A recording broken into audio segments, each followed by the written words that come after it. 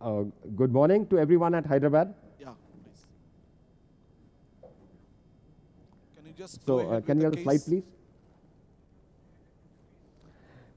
Ashish, why don't you tell us? Good morning, everyone. So here we have a 50-year-old gentleman. He is a doctor from Iraq, and he has risk factors of hypertension, impaired glucose tolerance, HbA1c of 6.2.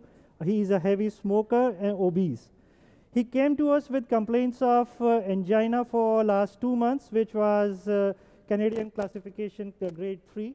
His ECG showed QS complexes in V1 to V3, with echo revealing a regional wall motion abnormality in the LAD territory, the ejection fraction being 40%. Can we have the runs, please? Incidentally, the gentleman had an angiogram done in Iraq, which had showed triple vessel disease, was advised CABG. But he declined, he wanted the percutaneous option, so he has come to India for treatment. So that's the RCA, it's a diffusely diseased small caliber vessel, which we will be tackling later. That's the left system. We see a distal left main disease, ostial LAD, proximal circumflex. And then we have a tight lesion in the mid LAD and a longish segment in the LAD. So we first wired the LAD and then pre-dilated the tight lesion with a 2.5 millimeter balloon. And then we took an IVUS run for both the LAD and the circumflex. So we show you the LAD run.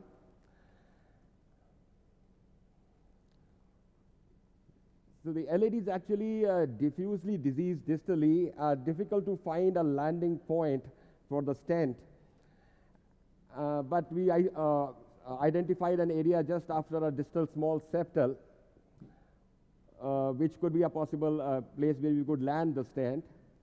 And the sizes we got were left main body is around 5 millimeters. Prox LAD is around 4. And proximal circumflex is around 3.6, 3.5. Can we interfere in 1 So minute? Sure.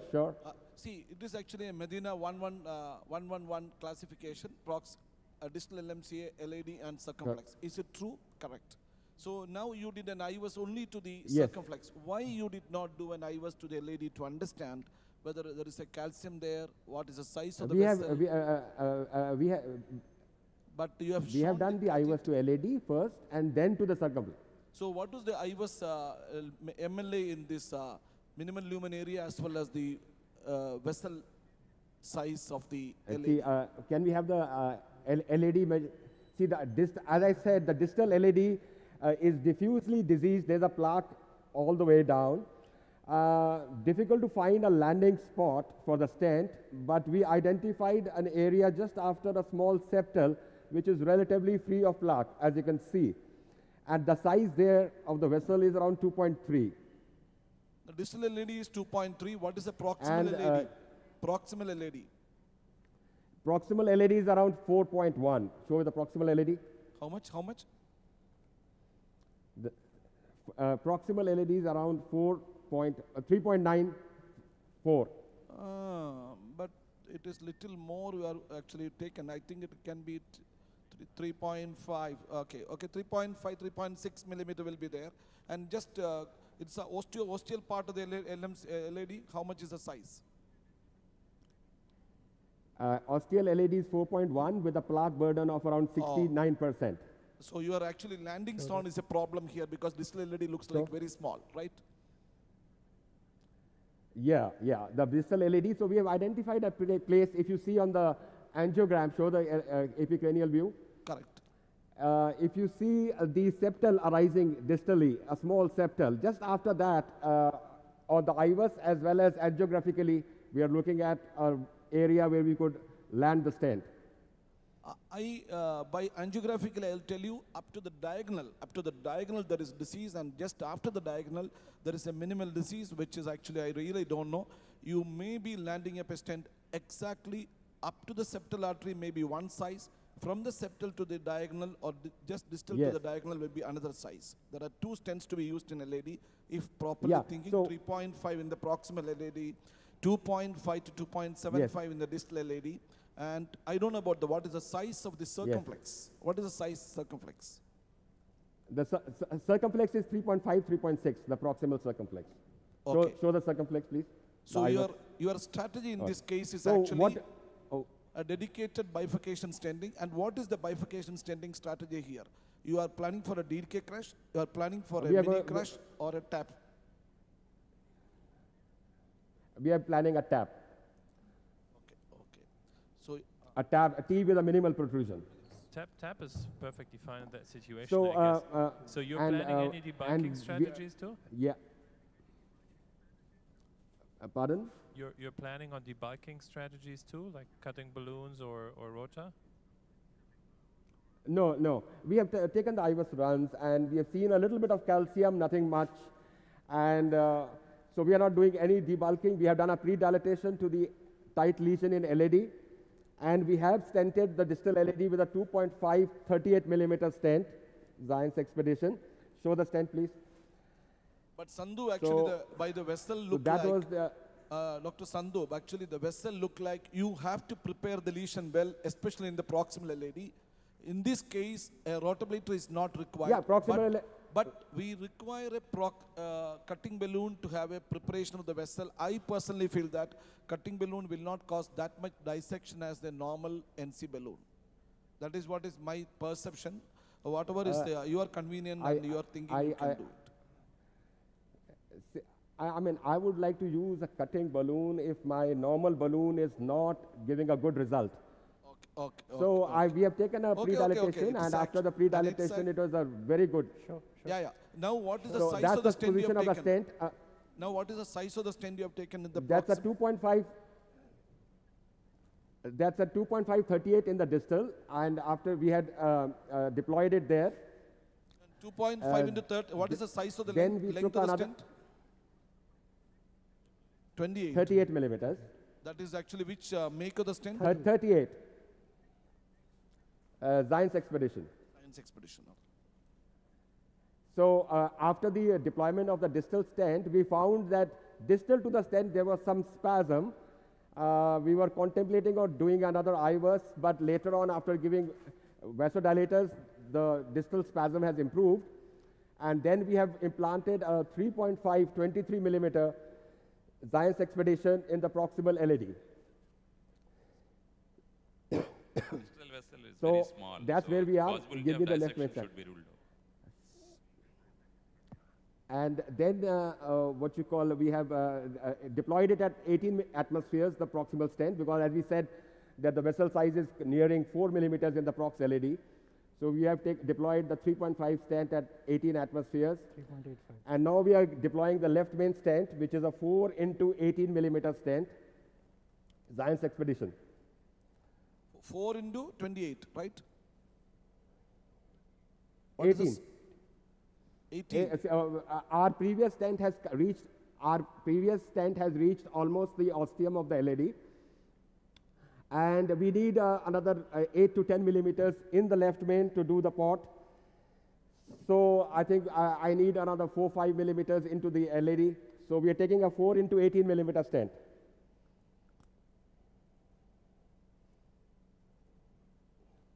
So you took a 2.5 into 28 in the distal.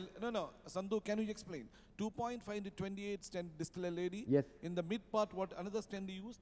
What is the size of the stent? No, sir. 2.5 into 38 millimeters in the distal LAD. Okay. 3.5 into 23 in the proximal LAD. Okay. Then what is the next? And a 418 now. Correct. Now you used a 2.5 Now it's a into 418 38. millimeter stent. Let me tell. 2.5 into 38, 3.5 into 23. Now you are planning to take a 4 into 18, correct? Right, sir. Correct. Okay. Now after that you are planning for a tap into the circumflex and make it. Okay. Right, sir. Absolutely. We are just, I think we'll come back a bit. We are too much into the LAD. So you are putting a stent from the left main to the LAD you are thinking that you may get a 8 millimeter into the LMCA to do a pot, right? Yeah, around 10. 10, sir. Okay, Yeah, I think I'll get around 10 in the left main. Okay, I don't know whether it's 18 will do that. I don't know. I think we are too much into. Can we Little have a longer little will bit be of a ideal, boost, I think. please? Yeah. We'll just see. We'll change it. Otherwise, we have a 23 millimeters also. We'll just have a boost and see. We are too much in the LED. Yeah. Okay.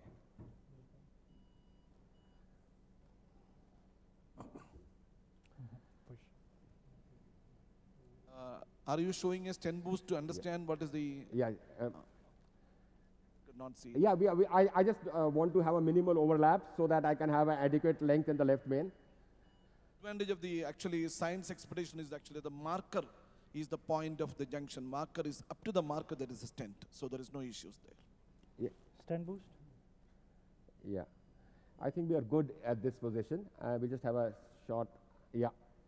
We are good. We are huh? good. We are good. Just I give me think a you will little get bit of, 10 to extended. 11 millimeters in the LMCA minimum. 10, 11, 12. I think. Yes, yes. I think we are. I think this position is good. How many people would have yeah, missed go this ahead. ostium? No, And I think I it's- will be doing a standing exactly up to the ostium. I don't know whether these. I think The left little main? longer up to Are the you saying the ostium would left have main been ostium? better. There is some block also there. No, I think No, we had done the what you call IVAS, the left main body and wait. Was in the ostium. I think- you have seen the LMC. Yeah, I was. just give me. I was in the LMC was totally free of disease. Yeah, the LMCA body onwards. Can you show the LMCA, the body, this image, IVAS image on screen, please? Yeah, you can see that there's no disease in the left main beyond the mid part of the body. So you are putting a stent into the LMC only for doing a pot, right? No, there's a distal left main 67% plaque. So there is actually osteoproximal part of the LMCA which is 3-4 millimeters. There is no disease. That is why you are actually avoiding a stent there. There's a comment from Yeah. the floor. Absolutely. Please identify yourself. Ramesh, no? Can you just give a mic to him? Okay. Yes, I think. Can use Give mine me a here. boost, please. Yeah, I think you're good. Just give me a little bit of a. We have got 8 to 10 in the left main. Huh? Yes. It's an 18 stent. Huh? Half is 9. Right? Go, deploy. Huh? Go. Excellent. It's moved. It's not it. Your question is actually, can you just ask the question? Sani, sir. Show me. Oh, where is a wire? The wire is not go. seen. No, it's a valid question. Actually, there is, can you, Sandhu, there is no wire in the circumflex? 14, 16, 16, sir. Yeah, I normally don't put wires. 18 and down, sir. 18? 18. Okay, down. Down, sir. Have you missed this thing? No. Huh? No. Very good. Overlap. Huh? 100% overlap. So, yeah, somebody was asking about the wire in the circumflex. I usually don't put the wire in the circumflex. And because when you're doing the left main, it's usually not an issue to rewire. I Go don't, the overlap, please. Sandhu, I Okay, think can. there is no problem in having a wire there. And number one, I was actually having some confusion. You planned for a tap, so I don't know why the wire is not there. Yeah. What was the rationale for removing the wire? Yeah, I didn't think it's just a personal thing. I mean, I don't put the wires in the circumflex because I usually, unless it's a severe osteal disease of the circumflex, very tight, otherwise it's usually not an issue to wire it again. As such, you have to, even if you keep a wire, you have to wire the branch again. I know people say that it's easier to wire, it's a marker, but I agree sometimes in a diagonal or an OM, you can keep the wire, it's very tight. And But usually in a circumflex, I don't keep the wire. But it may also help take you a shot, to sir? promote give the, me the te- cord- the, cord- the cord- pot cordal, please. appropriately, right? Caudal, please. Caudal. Caudal, please. Okay. Give me the second wire, please. Okay. So as we see, the circumflex is flowing perfectly fine, and we can just wire it. And then, so can you show the circumflex IVUS measurements in the meantime while I'm wiring?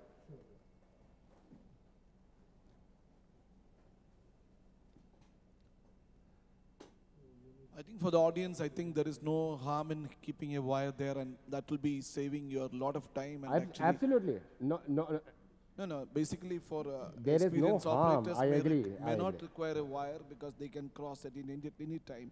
Yeah, But yeah. sometimes There you is no may harm lose the in ostium, keeping. even if Yeah. you feel that, or you don't lose the ostium, Yeah. but losing an ostium in a circumflex, and that's Yeah. a major So I vessel. mean, it's actually And on a recrossing case-to-case can be basis. much easier with the wire in Uh, place. Yeah. If Recrossing yeah, of the if you vessel have a with the very wire severe actually osteal as disease, the guideline, it is very, very good. yes, I agree. I agree. So it's just a personal thing. I mean, if somebody wants to keep the wires, and it's always a safer bet. Yeah.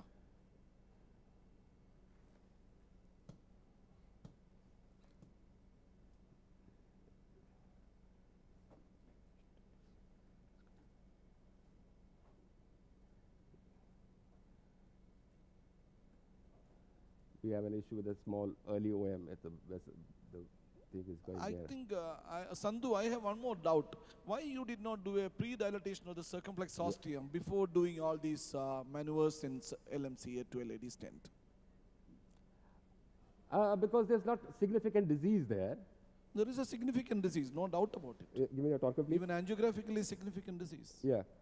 So when you have a significant disease, a So- preparation of the osteal lesions, both circumflex No, and LED.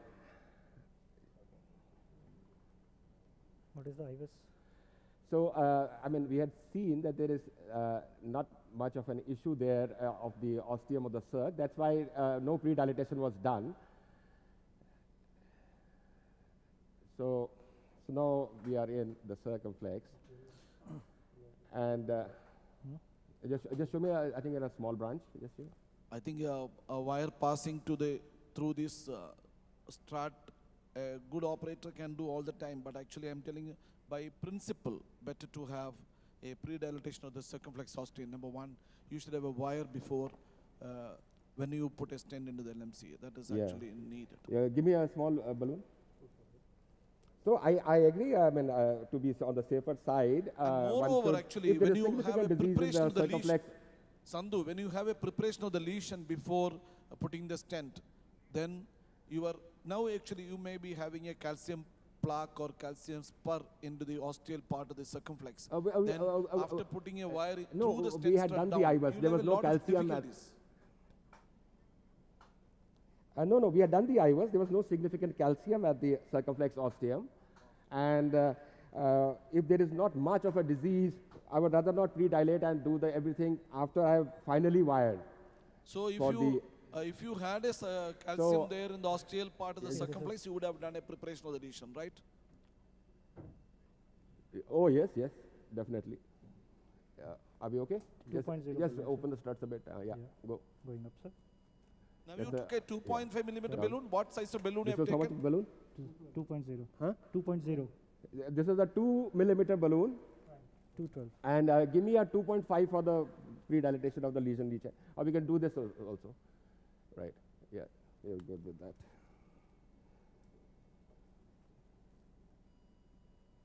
Yeah, go. Go. Going at high pressure, sir. Yeah. 14 and 16. 14, 16. Yeah, down. So we're just pre-dilating the proximal circumflex lesion.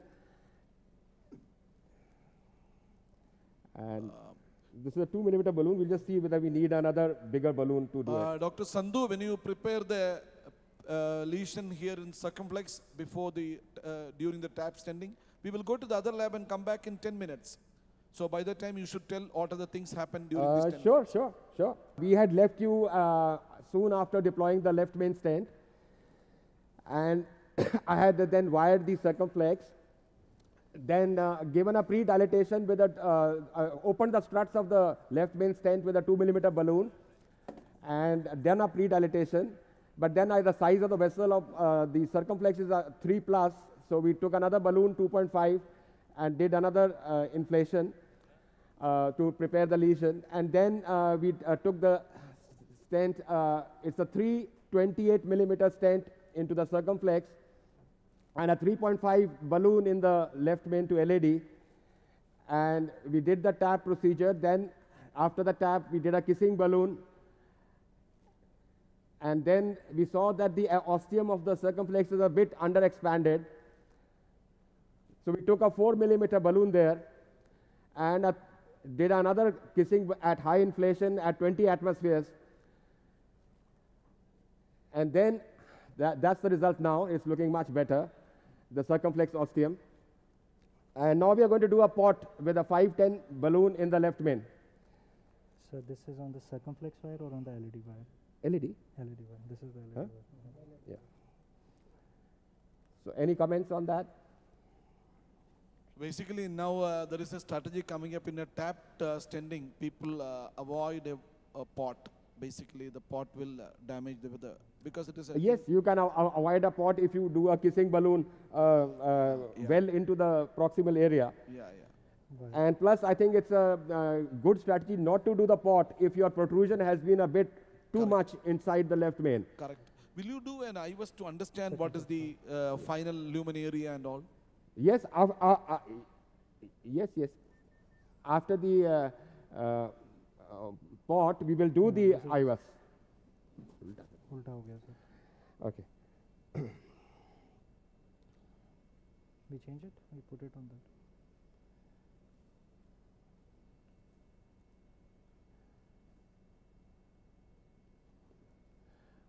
So that's our 510 millimeter balloon for the pot. Yeah, I think we are good. Huh? Yeah. Stent boost. You want to check? Yeah, you just give a stent boost, please.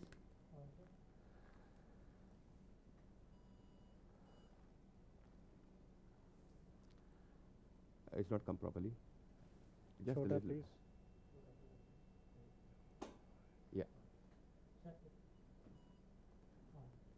We're just doing a stent boost to check the position of the balloon. Perfect. I think we are absolutely fine. Yeah, go ahead. Going, sir. I'm at 14, 14, 15, 16. 16. Down.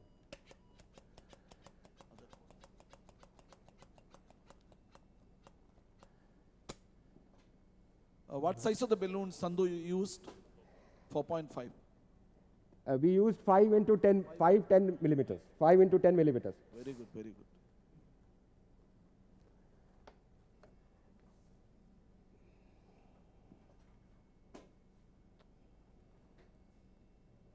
Wires. Push the wire.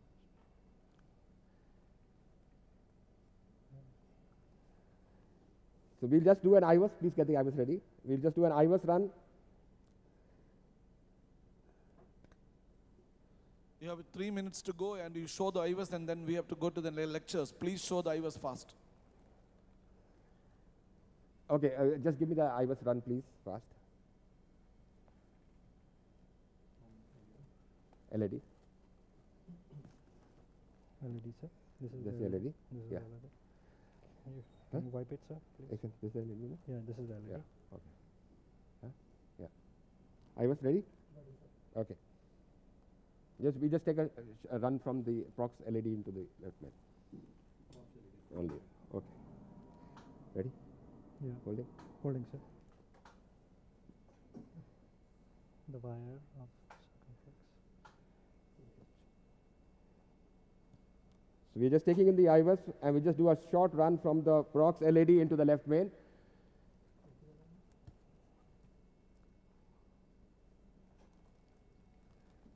Can you get it up, please? Yeah, sure. So I think that's good enough. Let's start and we go live on the IVAS screen, please. Yeah, please. Live on the IVAS? Please. Ready? Huh?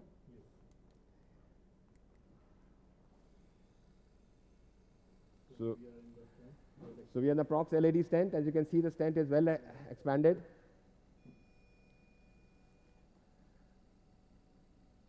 There is, now we are coming to the proximal LED. So that's the 4 millimeter stent here, which is showing perfectly, it's expanded well. And now we are about to come into the left main. There we are coming in. So you can see the ostial coverage is good. And here we see the left main stent. After we have done the port, it's well expanded in the left main. There is no malapposition or under expansion here. And once where we have finished, there is hardly any, there's no plaque or disease in the left main where we have finished also. Okay. You want to do Okay, good. Good. Finish. You want to do a circumflex? I think now what is the strategy, Sandhu? You will be taking another balloon to inflate? No, I think we are done. The results of the IOS are good. I think We have, after the port, the left main is little under expansion in the ostial LED. Yes, I agree. A little bit in the ostial LED is there. I think we'll just do with a 4 millimeter balloon at high pressure in the ostial LED, kissing with the circumflex, Good strategy, yeah. like we did for the circumflex ostium, the other way around. So Okay. that's, I think we are just going to do the ostial proximal LED post dilatation. But otherwise looks very nice. Congratulations. Okay, Sandhu, congratulations from our side, and we are Thank you. actually leaving you. You just finished your work, and excellent work, and we are giving, please give a clap to Dr. Sandhu and the team. Thank you, Sandhu.